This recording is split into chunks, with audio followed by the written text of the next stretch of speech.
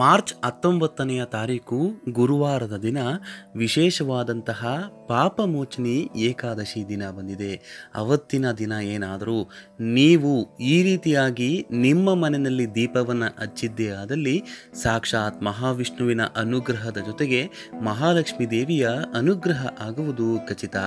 ನೀವು ದೀಪಕ್ಕೆ ಏನಾದರೂ ಅವತ್ತಿನ ದಿನ ಈ ಎಣ್ಣೆಯನ್ನು ಹಾಕಿ ಈ ಒಂದು ಶ್ಲೋಕವನ್ನು ಪಠಿಸಿದರೆ ಸಾಕು, ಮಹಾಲಕ್ಷ್ಮೀ ದೇವಿಯ ಅನುಗ್ರಹದಿಂದ ನಿಮ್ಮ ಜೀವನದಲ್ಲಿ ಅದು ಯಾವ ರೀತಿಯಾದ ಕಷ್ಟಗಳಿದ್ದರೂ ಕೂಡ ಕಳೆಯುವುದು ಖಚಿತ. ಯಾರಿಗೆ ಹಣಕಾಸಿನ ಸಮಸ್ಯೆಗಳು ಹೆಚ್ಚಾಗಿರುತ್ತೋ, ಮನೆಯಲ್ಲಿ ಸುಖ ಶಾಂತಿ ನೆಮ್ಮದಿ ಇಲ್ಲವೋ ಅಂತಹವರು ಈ ಪೂಜೆಯನ್ನು ನೀವು ನಾಳಿದ್ದು ಗುರುವಾರ ಅಂದರೆ ಮಾರ್ಚ್ 19ನೆಯ ತಾರೀಕು ಮಾಡಬೇಕಾಗುತ್ತೆ. ಇದನ್ನು ಯಾವ ರೀತಿ ಮಾಡಬೇಕು, ಯಾವ ಎಣ್ಣೆಯನ್ನು ಬಳಸ್ಕೊಂಡು ದೀಪವನ್ನು ಹಚ್ಚಿದರೆ ಒಳ್ಳೆಯದಾಗುತ್ತೆ ಅಂತ ಇವತ್ತಿನ ಈ ವಿಡಿಯೋದಲ್ಲಿ ತಿಳಿಸ್ಕೊಡ್ತೀವಿ. ಬನ್ನಿ, ನೀವೇನು ನಮ್ಮ ಚಾನಲ್ನ ಸಬ್ಸ್ಕ್ರೈಬ್ ಮಾಡ್ಕೊಂಡಿಲ್ಲ ಅಂದರೆ ಈ ಕೂಡಲೇ ಸಬ್ಸ್ಕ್ರೈಬ್ ಮಾಡಿ ಹಾಗೂ ಪಕ್ಕದಲ್ಲೇ ಕಾಣುವ ಬೆಲ್ ಬಟನ್ ಒತ್ತಿದರೆ ನಾವು ನೀಡುವಂತಹ ಎಲ್ಲ ಮಾಹಿತಿ ಉಚಿತವಾಗಿ ನಿಮ್ಮ ಮೊಬೈಲ್ಗೆ ಬರುತ್ತೆ. ಏಕಾದಶಿ ಪ್ರತಿ ತಿಂಗಳು ಬರ್ತಾ ಇರುತ್ತೆ. ಅದರಲ್ಲೂ ನಾಳಿದ್ದು ಬರುವಂಥದ್ದು ಅಂದರೆ ಮಾರ್ಚ್ 19ನೆಯ ತಾರೀಕು ಗುರುವಾರದ ದಿನ ಬರ್ತಕ್ಕಂಥದ್ದು ಪಾಪ ವಿಮೋಚನಿ ಏಕಾದಶಿ ಅಂತ ಹೆಸರಲ್ಲೇ ಇದೆ. ಪಾಪಗಳನ್ನು ಕಳೆಯುವಂತಹ ಏಕಾದಶಿ ಇದು. ವೈಕುಂಠ ಏಕಾದಶಿಗೆ ಎಷ್ಟು ಪ್ರಾಮುಖ್ಯತೆಯನ್ನು ನೀಡ್ತೀವೋ ಅಷ್ಟೇ ಪ್ರಾಮುಖ್ಯತೆಯನ್ನು ಈ ಪಾಪ ವಿಮೋಚನಿ ಏಕಾದಶಿಗೆ ನಾವು ನೀಡಬೇಕು. ನಮ್ಮ ಜೀವನದ ಸಕಲ ಪಾಪ ಕರ್ಮಗಳು ಕಳಿಬೇಕು ಅಂದರೆ ಈ ಎಣ್ಣೆಯನ್ನು ಹಾಕಿ ನೀವು ದೀಪವನ್ನು ಅವತ್ತಿನ ದಿನ ಬೆಳಗಿಸಬೇಕಾಗುತ್ತೆ. ಏನು ಮಾಡಬೇಕು, ನೀವು ಗುರುವಾರದ ದಿನ ಬೆಳಿಗ್ಗೆನೇ ಎದ್ದು ತಲೆ ಸ್ನಾನವನ್ನು ಮಾಡಿಕೊಂಡು ದೇವರ ಪೂಜೆಯನ್ನು ಮಾಡ್ತಾ ಇರ್ತೀರ. ಸಾಮಾನ್ಯವಾಗಿ ನೀವು ಯಾವ ರೀತಿ ದೀಪಾರಾಧನೆಯನ್ನು ಮಾಡ್ತೀರೋ ಅದೇ ರೀತಿ ಮಾಡಿ, ಆದರೆ ಈ ರೀತಿಯಾಗಿ ದೀಪವನ್ನು ಹಚ್ಚಬೇಕಾಗುತ್ತೆ. ಏನು ಮಾಡಬೇಕು, ನೀವು ದೀಪಕ್ಕೆ ತಪ್ಪದೆ ಈ ಎರಡು ವಸ್ತುಗಳನ್ನ ಹಾಕಬೇಕು. ಅದು ಏನಪ್ಪ ಅಂದರೆ ಮೊದಲನೆಯದಾಗಿ ಕೊಬ್ಬರಿ ಎಣ್ಣೆಯನ್ನು ಹಾಕಬೇಕು, ತದನಂತರ ತುಪ್ಪವನ್ನು ಹಾಕಬೇಕು. ಎರಡನ್ನು ಬೆರೆಸಿ ನೀವು ದೀಪವನ್ನು ಹಚ್ಚಬೇಕಾಗುತ್ತೆ. ಮುಖ್ಯವಾದಂತಹ ವಿಚಾರ ಇದು.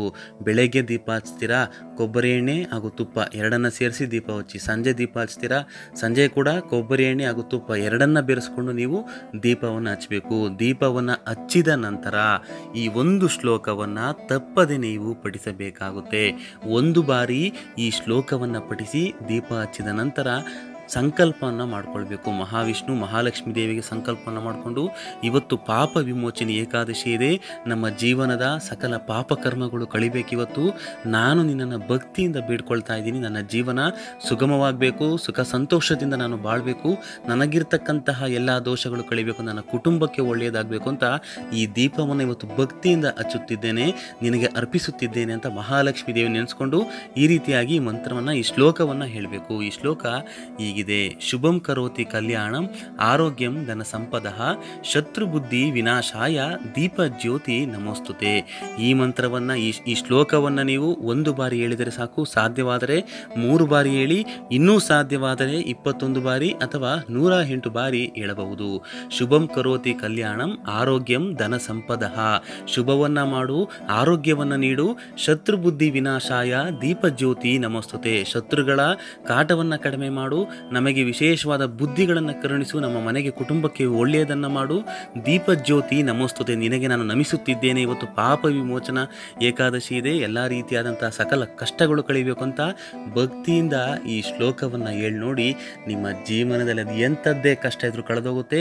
ಮಹಾಲಕ್ಷ್ಮಿ ಅಂದ್ರೇ ದೀಪ ಬೆಳಗಿಸ್ಬೇಕಾದ್ರೆ ಮಹಾಲಕ್ಷ್ಮಿಯನ್ನು ನೆನೆಸ್ಕೊಂಡು ನಾವು ಸಂಕಲ್ಪ ಮಾಡ್ಕೊಂಡು ಹಚ್ಚಿದ್ದೆ ಅದರಲ್ಲಿ ಮನೆಗೆ ಮಹಾಲಕ್ಷ್ಮೀ ದೇವಿಯ ಪ್ರವೇಶ ಆಗುತ್ತೆ. ಅವತ್ತು ಬೆಳಗ್ಗೆನೂ ಪೂಜೆ ಮಾಡಿ, ಸಾಯಂಕಾಲನೂ ಪೂಜೆ ಮಾಡಬೇಕಾದ್ರೆ ದೀಪಕ್ಕೆ ತಪ್ಪದೆ ತುಪ್ಪ ಹಾಗೂ ಕೊಬ್ಬರಿ ಎಣ್ಣೆಯನ್ನು ಬಳಸ್ಕೊಂಡು ದೀಪವನ್ನು ಹಚ್ಚಿ ನೋಡಿ. ಎರಡನ್ನು ಮಿಕ್ಸ್ ಮಾಡಿ ದೀಪಕ್ಕೆ ಹಾಕಿ 2 ದೀಪ ಹಚ್ತಿದ್ದೀರಾ ನೀವು ದೇವರ ಕೋಣೆಯಲ್ಲಿ ಅಂದರೆ 2 ದೀಪದಲ್ಲಿ ತುಪ್ಪ ಹಾಗೂ ಕೊಬ್ಬರಿ ಎಣ್ಣೆ ಇರಲೇಬೇಕು. ಎರಡನ್ನು ಮಿಕ್ಸ್ ಮಾಡ್ಕೊಂಡು ಒಂದೊಂದು ದೀಪಕ್ಕೂ ನೀವು ಹಚ್ತಾ ಬರಬೇಕು. ಅವತ್ತಿನ ದಿನ 2 ಬಾರಿ ಕೂಡ ದೀಪಾರಾಧನೆಯನ್ನು ನೀವು ಮಾಡಿ ನೋಡಿ. ಬಹಳ ವಿಶೇಷವಾದಂತಹ ಏಕಾದಶಿ ಇದೆ.